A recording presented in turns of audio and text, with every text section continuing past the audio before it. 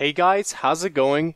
It is my different username here, and today we are going to be covering one of my biggest and baddest projects as of lately, and I would never lie to you guys. This project has been quite tasking for me, which is why it took so long for me to even get where we are right now. So I would honestly very much appreciate a like on this video if you could. This absolutely took a very long time to design and build and record, and at the end of the video I actually do have some personal things in my life that I would love to share with anyone who's really interested in listening. But for now, we do have an absolute behemoth of a machine to go through, explaining all of its wild features and really to show us what makes this rifle here so exotic and so awesome to behold.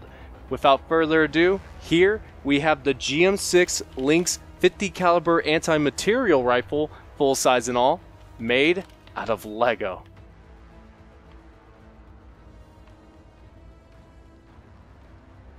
So, the GM6 Lynx, or what's also known as the Signal 50 from the new Modern Warfare 2, but it's also known as the Bipod Model 6 anti-material rifle, and this was the multi-purpose rifle designed by 4 different engineers, in fact, to all work for the Hungarian People's Army on a project translated to the Bipod telescopic sniper rifle, which started in 1987, where the Hungarian forces sought after a weapon system that could be both compact enough for infantry use and carry, but also reliable enough to use up against the heavier enforcements that could possibly scale from vehicles on ground to even aerial vehicles.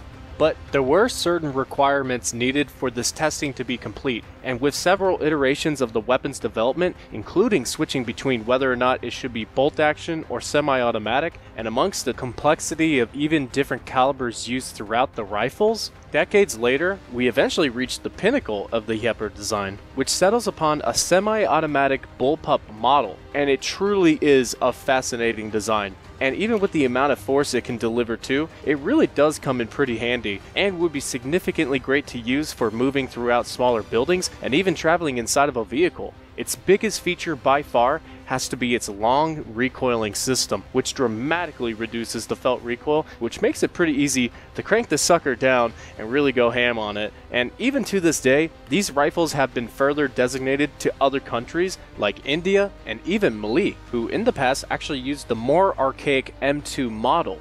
And to start off, we could take a good look at this massive grip here, which is very much needed when it comes to all of this weight. This is, and has always been, a very significantly heavy weapon, even in its now plastic form. So if it wasn't for the Technic-built spine that runs inside of the grip here and connects fully into the receiver of the weapon, it would make it very difficult to maneuver around, so I'm very much appreciative of it, because without it, this would just be a full-on disaster. And the grip here is so big that it could even be used with the incorporation of gloves as well, which makes a lot of sense considering where this weapon originates from. And the big buttons on each side makes it very easy to take it off from fire and safety, and the colors on each side is a nice way to depict their difference too. Another noteworthy observation to find is this giant slot available underneath the grip, and it actually does have a reason to be there, and that's for another feature that we will have the better chance of covering later on. Up next, we have the magazine for the Lynx, and this style of magazine is great for the bullpup aesthetic of the rifle. And if we take it out real quick, we can look at more of its details, which aren't seemingly noticeable at first glance, but closer up, we can actually see that there is a little bit of a rough design on each side that does represent the actual look of the magazine itself in real life, as well as being represented too as a single stack magazine, as clearly depicted by the ammo identification holes on the sides of the mag. And on the top, you can see the very crayon looking like 50 caliber bullet that I had designed long ago for my 50 caliber Barrett, and have essentially copied over the exact caliber look to keep everything consistent with all my designs. I even wanted to make the magazine transform, so it actually does have the option to completely empty itself dry, so that you could seemingly run the gun with no crayon ammo whatsoever. And another aspect to this magazine is its release system, which can be seen right here, and is actuated from the left hand side, which simply moves a bar out of the way, and there is an angle connected to the magazine. Once it slides into the backwards railing, it actually holds the whole thing in place. It's a very ingenious design, and even with just one click, you can easily remove the magazine, which really could make for a speedy reload, but I unfortunately don't have enough Lego to make another magazine. So, do I have an extra? Yes, I do. Always check your chamber, because safety matters. But yeah, I gotta say, it's an ingenious design, and I think I translated it to Lego very well. And now, the most important detail of all. We have the... Whew! This thing is kind of heavy, and kind of getting to me. Okay, sorry guys. I'm gonna watch this video and catch my breath. And, well, it's not too bad timing either, because this video is sponsored by Velowave electric bikes. And after taking it out for a spin myself, I gotta say, I think I have fallen in love. This bike has just been amazing to me the entire time I've had it. Not only has the installation been easy and a great way to build another project that wasn't Lego, it's fun to take out and ride around the neighborhood. It's fun to ride around other neighborhoods, and even getting food is no problem too. You could just grab some burritos or some sub sandwiches with your fellow furry companions to help accompany you. It also has assisted pedaling with 7 gears of shift to make it easier on your legs during outdoor trailing, going up steep hills. Or you could even use the throttle for no pedal riding whenever you feel a little tired and just want to chill while still moving for that extra minute of rest. It's fast, quiet, effective, has efficient battery life, a great way to exercise, and all around fun for everyone too. Even my family loves getting the chance to ride it. Hey Mom, check it out. No pedaling. That's great. Isn't that awesome?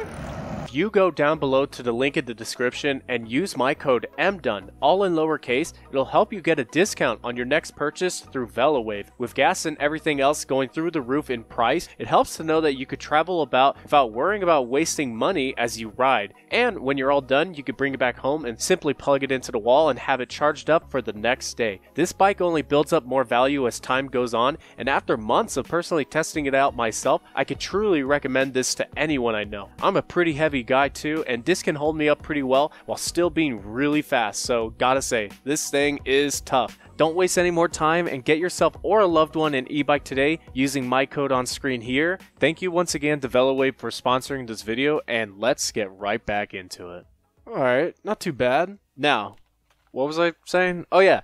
The most important detail to cover by far is the bolt, which really is one of the most extravagant parts of this weapon. And just this little bit of technery is what surprisingly helps cycle the weapon, and a lot of testings and redesigns actually went into this to get it to become this whole functioning system that you see right here. And from the side, I used a basic hinge brick to allow the ability to swivel the charging handle out, while also allowing enough friction for it to close all the way when fully cycling the rifle. No rubber bands or anything necessary. It's not a really bad system for what it is, and it's one I've been using for a very long time too. It can have the tendency of closing too soon in on itself, but truthfully this is pretty uncommon, and I don't even really recall having any issues with this much on my own accord.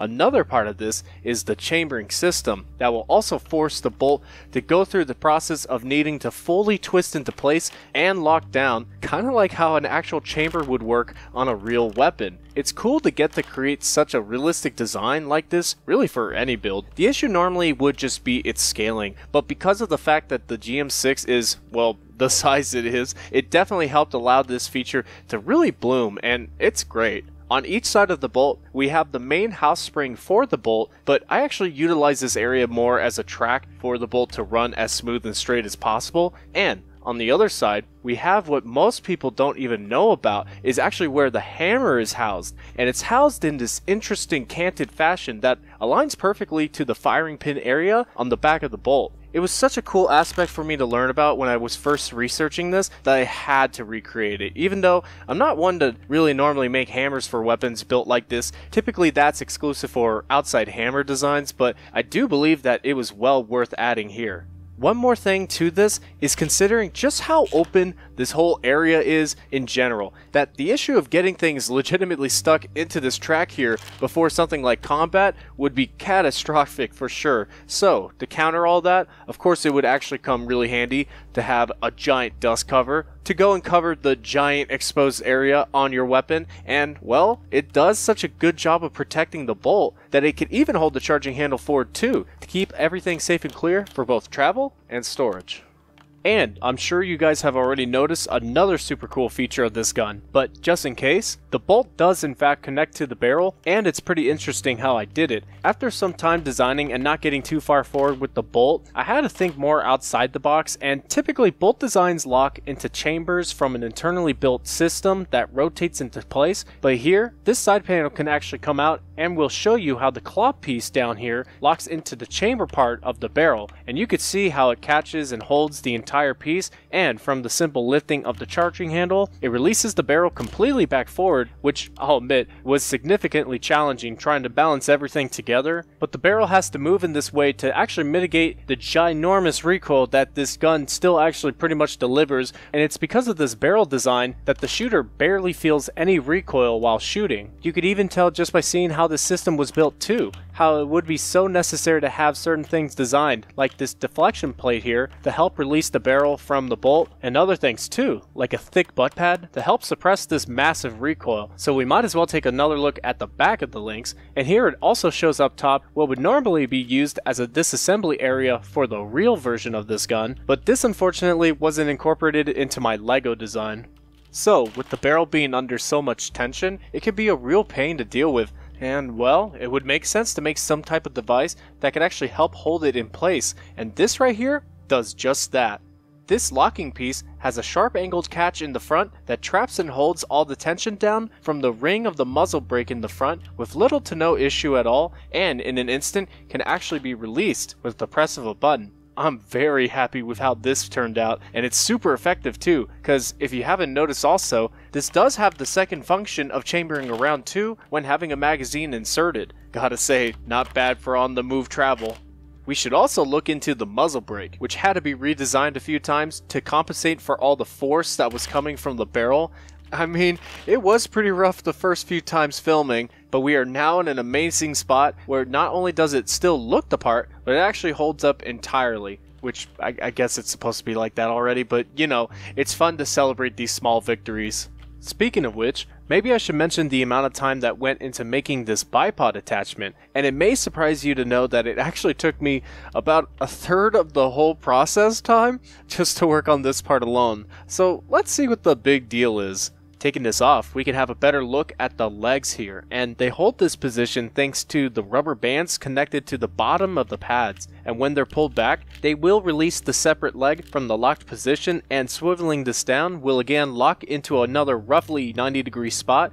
It's not a bad system, but getting it to become this rigid with just Lego was very challenging, and after multiple revisions, I do think it looks really good where it's at right now. The ring piece up front that holds all these parts to the rifle can be swapped around to kind of simulate the same accessibility that the real rifle has to offer, but mine's a little different, where you would just place down these 4 different parts to whatever scattered area has exposed jumper plates, and from there, when the bipod is swapped down below the barrel, it can now hold itself up as far as rough surfaces go, like the outside elements or even carpet.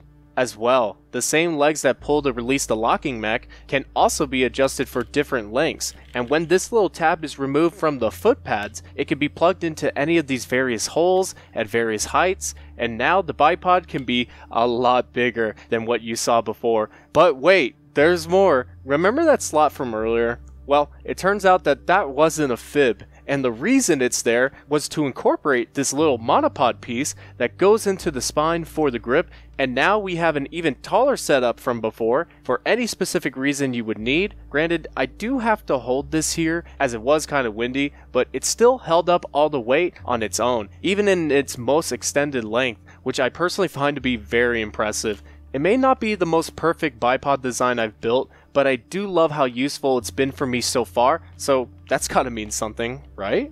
Now, onto the massive part of this, the scope. And truly, this could have been any kind of scope, but I figured why not pick the one used by the Signal 50 in MW2? So I just went ahead and picked this because it just happened to be a super beefy scope, and it's supposedly variable too, running from an 8 to a 12.5x magnification. Wish I could say that about the turntable reticle here, but that's definitely only 1x. At least it fits the aesthetic of the weapon quite well. And also, I was intrigued by the weird cover thing that came along with this scope too. I wasn't quite sure what it was because I haven't really seen anything like it before, but I was thinking it has to be something either super complex or really just something. And apparently, after some more research, it turns out it totally is just that. It's a factory protector for expensive scopes so that they don't get damaged if dropped or while transported. It connects from the Picatinny rail around the scope, so I guess it's totally okay to have lean up against a wall and just chill there too. But it turns out there is another feature to it. And at the top on the real version, it's said to have a hidden gutter sight, but I wasn't aware of this with my first draft design. However, I did happen to layer down these tile pieces here, which technically aren't guttered whatsoever, but sure do aim like they can be. And to help myself save some time on this build and overall the video, I figured why not just roll with this? It's technically even more subtle, and we get to show off more studs in what is a fairly studless build. There is some good utilization to be had from the rail spacing available all over the weapon system, and we could show off another attachment, like this foregrip.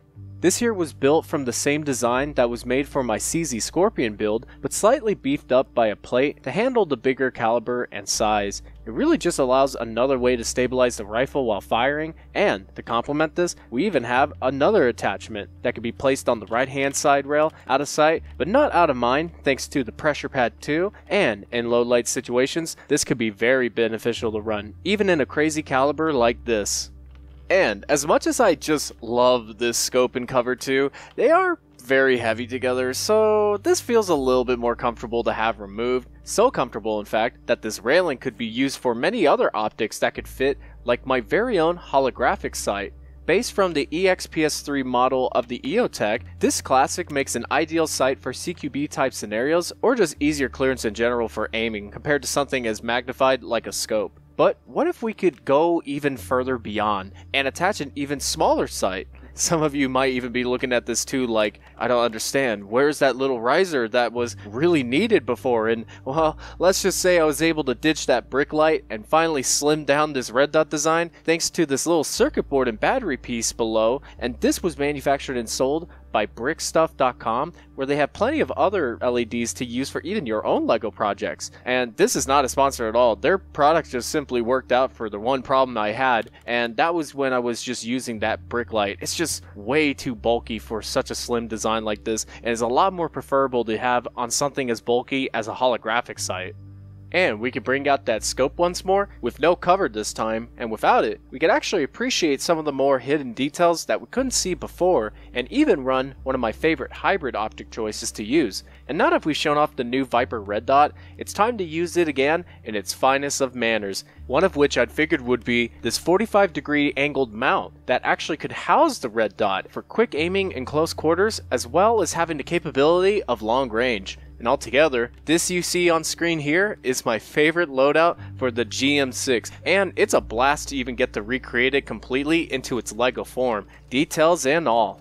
So, in conclusion, there were tons of attachments and afterthoughts made in consideration of this build, like the fact that I wanted to originally make a LEGO suppressor for this too, but it ended up becoming more of an issue to design and gather parts for. This video already took so long to make that I didn't want to add more setup just to build a suppressor for this, as cool as that would have been. So that's kind of a shame, but everything built here is so extremely detailed that I hope this isn't much of an issue for anyone who would want to download these instructions. Also, I wanted to point this out, but considering that this is a fairly well balanced gun, thanks to the bullpup design, and having one round chambered with a full mag of 5 rounds to complement it, this would theoretically make it the biggest one-handed 6-shooter I think in existence, or at least that I have built.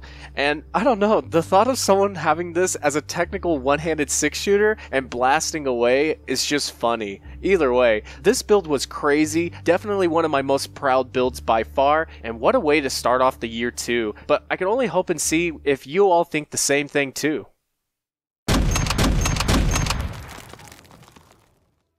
Hey guys, how's it going? It is my different username here, and well, we're back at another update, and it actually feels really good to get in front of you guys once again and kind of share what's been going on. And let me tell you, there's a lot going on, you know. Spoiler, you know, this is going to be kind of a heavy one. This is a video I'm sincerely not looking forward to filming. I have been dreading this. And for starters, I actually think we need to talk about the current cancel culture that's unfortunately kind of happening to me right now. It needs to be addressed. You know, for a while now, I was just kind of thinking to myself, oh, maybe if I do some behind the scenes work, you know, maybe if I try to just like fill in some extra work here and there, I can kind of give off this idea that everything's, you know, cool and all. But nah, I'm just gonna be honest. I have people coming down on me exactly for what you are thinking, and it's really, I'm just gonna say it is not fair at all, and I'm gonna call it out.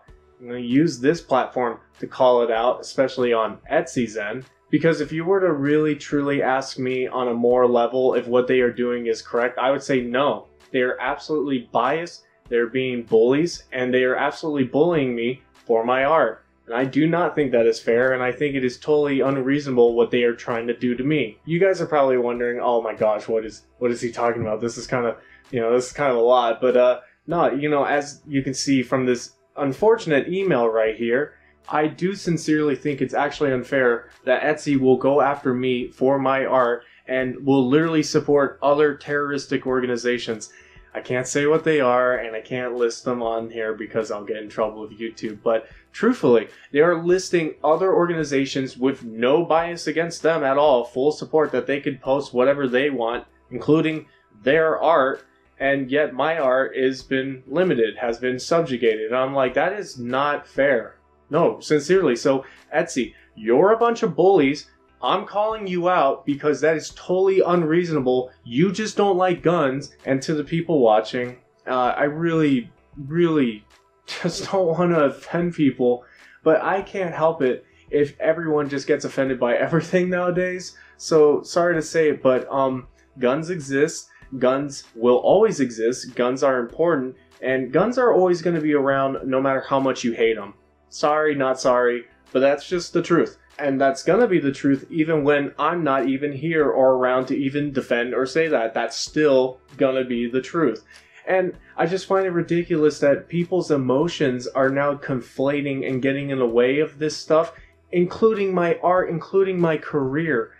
I guess what I'm kind of upset about is, if it wasn't for the fact that Etsy was supporting other organizations that completely and absolutely support hate, you guys are absolutely giving a platform to hate groups, by the way, and because of your bias, you don't even realize what you're doing. It's just completely unfair to people like me who are not even supporting hate groups at all, because I'm the one telling people the positivities of guns and the history behind them.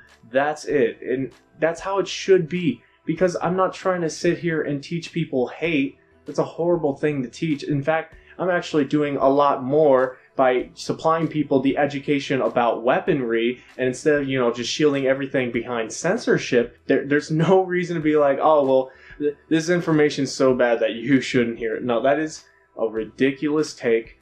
There should absolutely be a platform for everyone on a neutral level. That's how it should be, but Etsy clearly takes their bias. And I'm just going to call them out on it, because they are absolutely supporting hate groups while attacking people like me who don't support that type of stuff, but yet call my art evil. Ah! Oh my god! Is that a Lego gun? There's just a lot of terrible things with Etsy that I'm sitting here Etsy was such a nice thing for me to do when it came to the adpocalypse of YouTube, and just to see where we are now is just really sad to see. So until Etsy makes their own changes, I'm totally going to be, taking all the instructions off and putting them onto my website. The only issue is it's just going to take a lot of time, and if you guys have been wondering why does Kyle not upload, I mean, this video is just going to be full of explanations to why videos have been taking so long. But that is the regards to Etsy right there. But we're actually not done there. There's another platform that's been kind of coming after me. Not as hard, but definitely needs to be mentioned. And right now, that's YouTube. Pretty hard stuff. But yes, we need to address YouTube now. Now, I will say YouTube does have its, its things. but they haven't been necessarily coming after me so far. Oh my gosh, I'm gonna regret these words. I just, you know, I'm so sick of it that I can't just feel like I can just be an artist and do my thing, that I must watch my words, I must, you know, watch everything that I'm doing, that I must be so careful myself because of other people. It's just, I find it so ridiculous. I'm already fighting so many battles enough as it is. But the thing with YouTube is, at least with me personally, is sometimes they will, you know, kind of be like that with me, and they'll go after a lot of my older videos, and a lot of the times they'll, like, you know, either age restrict them, or maybe they'll just, like, you know, say, oh, copyright, because I did have the issue of, you know, not, well, I wouldn't say the issue, it just sucks when someone 5 years ago says, oh, this is copyright free, sure thing, use it, and then he changes his mind 5 years later. Yeah, that kind of sucks, because a lot of my videos have been getting copyrighted because of that reason, and I'm just like, well, that's, where's the fairness in that? You know, I'm just trying to not bore you guys. You know, I feel like when I talk, I'm boring. I'm so boring. So of course I'm gonna add some music. I'm boring.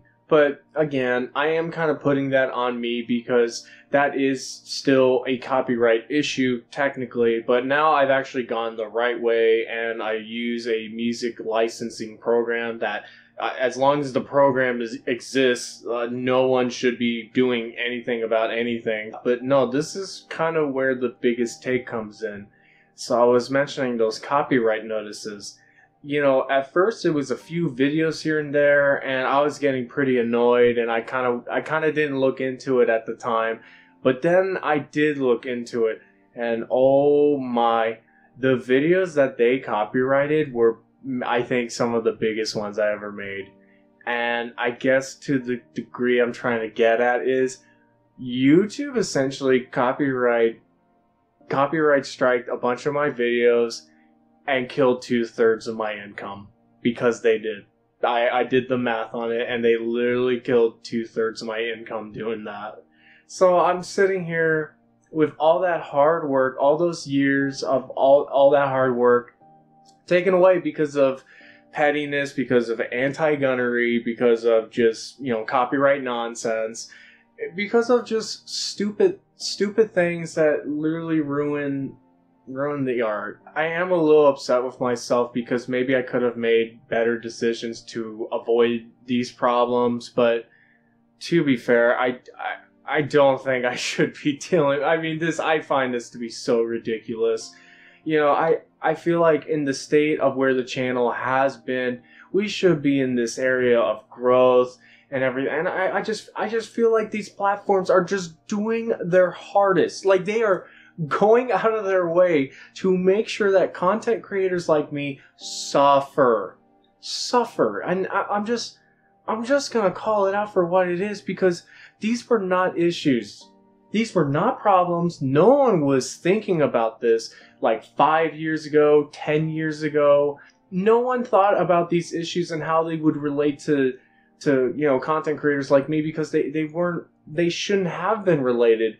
But for some reason, we started getting more subjective, and we started being more vindictive to our content creators, and now we're in this weird position where we feel like we're walking on eggshells just to stay out of the radar. I might get in trouble for this. I might get in trouble for this video. So maybe save it. Maybe save this video. But it's because of all this stuff going on with YouTube and with Etsy that I'm kind of making the decision that I think I need to start pushing more of my content onto my own website, mydifferentusername.com.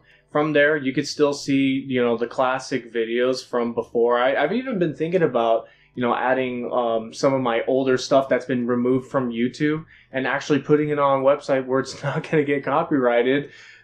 That was an idea of mine. I was thinking of like doing that, and another reason to check out mydifferentusername.com. Also, if you guys do want to, you know, support the channel and get some cool merch like this, or if you're not like a fan of the jacket, you know, you're not digging the hoodie. I actually really dig the hoodie. I think it's really cool, the colored hoodie. If you're not digging the colored M Done logo, you always got, you know, a long sleeve out choice. You know, might as well while it's still nice and cold. The idea I actually want to do with my website, and I'm just going to share it here because might as well, is that I actually really want to get into making a bunch of cool graphics. You know, graphics that can involve stuff like Lego and guns, you know, cool stuff like that. Something that can involve, you know, all the art that Lego builders like us like to focus on and everything. And, you know, try to just like get some cool looking merch. I actually really do care about the merch looking cool. Like so only cool graphics allowed. That's kind of like my rule with it. But that just takes time and energy and money, and unfortunately I haven't had a lot of that lately. And I know I'm hyping the website a lot, but I actually was kind of considering other platforms too, like Rumble and Utreon, and I do have accounts already set up on those. But I'm not really, you know, sure about like when it comes to, I guess, like the algorithms of those websites. I'm not really kind of like sure how they work out and stuff. Another thing that I was also thinking about too was I was, you know, still thinking I could still set up that Patreon. Now, the only issue with a Patreon is I could set up all the tiers and everything, and I do think of like a, I don't know, maybe like a $1, $5, $10 tier, you know. But I just was thinking, what are good things to be giving the people that could justify the tiers? And every time I ask myself this, I'm actually not sure. I kind of draw a blank because I'm like, what can I give to you guys that you could enjoy that would make you want to support something like a Patreon? But I want to be as honest as I possibly can still. I still want to give people a proper service. So if people can maybe, if people could maybe possibly list down like what would make for a great tier list of like a Patreon down below in the comments, I would love to listen. And actually, you know, even if you guys have like any just ideas in general, how's your day? Just comment down below. I really don't mind. You know, I find it really therapeutic to kind of read the comments sometimes. Not all the time. The comments can be kind of crazy, but like I do really like reading the comments. So if you guys have a lot to say about all the stuff I've been talking about, I would definitely love to hear about it down below. Gosh, and just regarding all of that, I feel like we've gone through a lot, but I kind of did want to get a little personal and kind of share a life update with you guys, considering that it's 2023 and I haven't stepped in front of the camera in quite a bit. My last upload was 6 months ago. You guys are probably wondering why that is, and you know, now that I've been a lot more honest with you guys kind of understand and realize why everything kind of takes a while. But it's time to kind of talk about the things that have been kind of getting to me a little bit. And, you know, it's no stranger to say that the anti-gun stuff has been getting to me quite a bit. I mean, sincerely, I've had some of my own family, old friends, and even old relationships come down on me just for the things that I do. And, you know, I truly don't think I'm an awful person for the things I believe in. Well, man, some of my older friends and family really think I am for it and have very much shown their true colors to me. And I can't even sit here and just say that I don't think about that every day, because I absolutely do. I absolutely think about a lot of people all the time. And I'll be honest, I'm not sure if it's healthy, but I think about people like a lot. I'm always worried about how people are doing and making sure that everything is okay. And, you know, the truth is I just know that everything right now is not okay. So, you know, to see people kind of lash out and get at me for the things that I believe in the moment when I'm just kind of looking out for them, that is so I don't know. That really depresses me, and I can't even just sit here and just say like I am a little depressed. But not in the clinical sense. I've just, like the passion that I had to create like these types of videos, the types of art that I was making, and the kinds of conversations and interactions I was having with not only just like my friends and family, but even fans, even just like certain things, like even when people ask, oh, what do I do? Nowadays, I just don't even bother telling people what I do anymore. It doesn't mean a lot to say I'm a YouTuber, because the moment you do, people will ask, and I've had a lot of times where I was like, I shouldn't say something because I might upset people. And then I had times where I was really feeling confident and I just went for it. And yeah, wow, talk about, you only have a 50-50 chance of, either they're going to like you or hate you. I'm really good at picking the hate you part, because it's like whenever I don't talk about my career enough, they think I'm holding back from them, and then they get angry about it. And then there was one time where I was like, you know what? I make Lego guns, and I love it. It's my passion. And this girl really hated me for saying that. It's been awful. What can I say? Like, I just feel like the things that I used to enjoy and have no problem sharing, and I'd have no problem sharing because people used to kind of think it was cool. I even had an interaction with a police officer who could have, like, that could have been bad, but no, he saw the Lego gun. He's like, that's made out of Lego? I was like, yeah. And he thought that was cool. This was like 2017, I think, when that happened.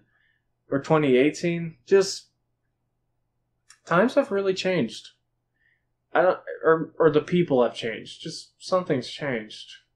Because if you were to ask me, I am the same my different username that you see like in the 50,000 sub special. Boom, look at that. Huge difference right there. I'm old. Ugh. But like, I'm, like, if you were to ask that Kyle back then, hey, what do you think about Lego guns? Oh, they're cool and I like making videos on them. I'm going to try to make them all. And you ask me today, oh, I think Lego guns are cool. I'm going to try to make them all. I'm going to make as many videos as I can. It's like I haven't changed. I haven't changed, and yet everyone around me has completely and utterly changed. Not for the better. Not for the better. I can't even sit here and say that I have been feeling better because of how people have been just so cruel to others, so willing to be cruel to others. It's kind of turned me into a lot more of an introvert. I don't know if I was really much of an extrovert before, but I mean, I don't even really bother most of the time anymore. I'm just like, just get work done, go to bed, sleep, eat, repeat, move on. I'm kind of like, don't like interacting with people anymore because of it. And it's really sad to say that. Like, I don't think that should be an appropriate response, but it's just so weird because, like, I feel like I've been feeling, like, alienated from my friends because of the gun thing. YouTube is slowly alienating me away because of the gun thing, and I'm sitting here suffering because of the beliefs that I have, and I'm just saying, how is that fair? When I haven't done anything, and nothing I was doing was ever wrong before, but now it is wrong. I just don't get it. And it's really caused me to kind of close up a lot. And this is maybe the first time I've really talked to someone. I'm talking to a camera. I have no reason to really share my inner thoughts to anyone anymore, because what's the point when someone's just gonna automatically think you're just an evil person because you like a gun? And that was hard too when I went back to Michigan, and unfortunately it's not for a good reason. As of recently, my own grandmother has passed away, and we had to go to a funeral and everything. I did meet up with my family, and I think that part is great and all. And I'll even admit this too. I know I'm mentioning the disconnect between people. It doesn't end, but I will say this. Me and my family have gotten a lot closer, even with all of our differences. We have gotten so much closer as of recently, and I that's been a really great thing. I do think that's a good thing to share. But not everyone there was too welcoming of it. Someone was asking me like what I do, and I just told them, and they were absolutely not thrilled to hear about that. So it's like, you know, I'm like trying to get out of my own head. I'm dealing with my own grandma's funeral, and even like right then and there when we're waiting to get into the building, and you know, my grandma's friends all showed up and everything, and they're wondering who I am, and they're asking all these questions, and I can't help but just be honest. What reason do I have to lie to people to make them feel, to make me feel? It's just, I'd rather just tell the truth because that's easier for me to do, and just some people can't handle that, and I don't know, just it has given me a lot of eye-opening experiences lately to see kind of what's been going on with this shift of culture, and you know, just dealing with life in general. I think it's easier to share these moments with you guys than to just keep holding them off, and then you're sitting here questioning why videos take so long. I think it's moments like this, sharing this, I think will help reveal to people why I'm not just so instant about everything all the time, and that we, you know, as I believe everyone does, we all have things to deal with in life, and I'm certainly not perfect. I'm just one dude, so I feel like everything I do just takes so long, blah, blah, blah. I am so glad to anyone who actually stuck around to even this moment right here too. Sincerely. I don't want to carry this on for too long, but for anyone listening, if you're willing to support, would love to see and hear it down below in the comments. I hope you all have a great day, and I hope everything in life is good.